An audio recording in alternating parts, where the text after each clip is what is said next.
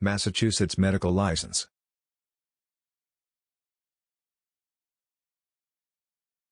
If you have decided to become a doctor, then get ready to spend years on your education. The state of Massachusetts requires doctors to be well educated. Complete pre-medical education. You should study courses related to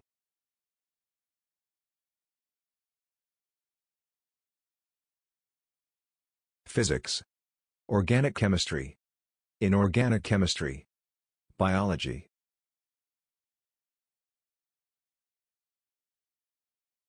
Complete the courses in an approved university or college.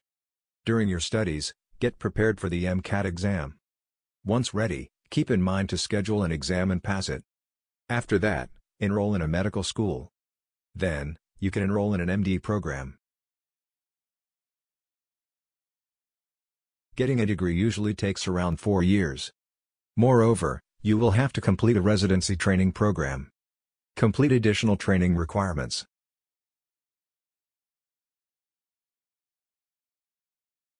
So, now you are ready to apply for your license. Apply for the license to the Board of Registration in Medicine. There are different types of medical licenses.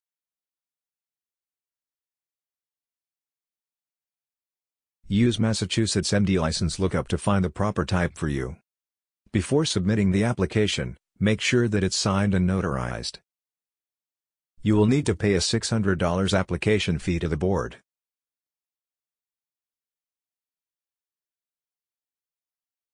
It will take approximately 16 weeks for the board to review your application. If there are no missing documents or legal issues, you will receive your Massachusetts medical license within 3 to 4 months. There are several types of medical licenses you can obtain in MA. A full license is for the doctors, who practice medicine independently. An active license must earn CPD credits and have malpractice insurance. Administrative license is for those whose responsibilities are administrative or academic. Limited licenses are issued to those physicians, who have enrolled in postgraduate medical education programs in teaching hospitals in MA. A temporary license is a full license but its duration is no more than 9 months. Volunteer license is for physicians who practice medicine at work sites approved by the board.